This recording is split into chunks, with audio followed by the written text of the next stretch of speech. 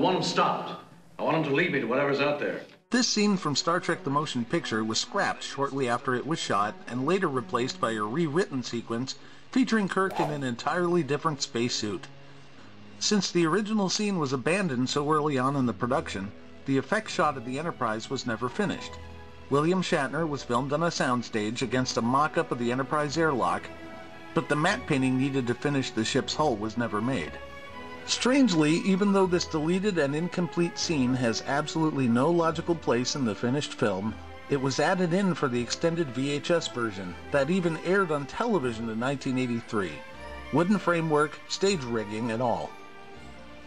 Modern releases of the film always leave this scene out, but it can be found in all of its widescreen glory in the bonus features of the Director's Edition DVD.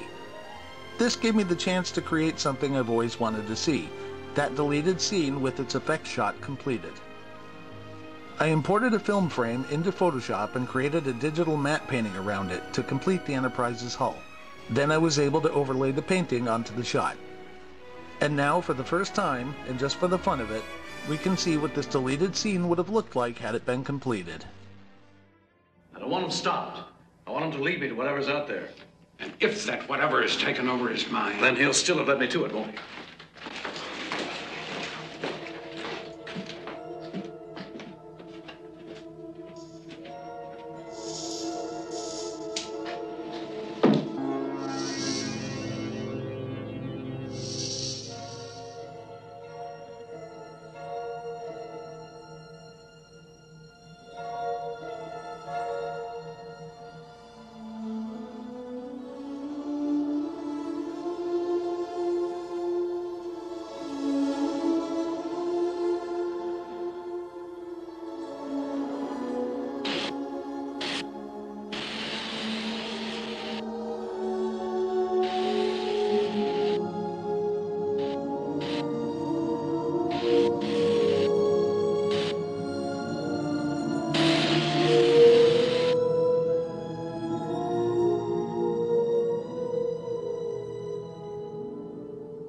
I have him in sight.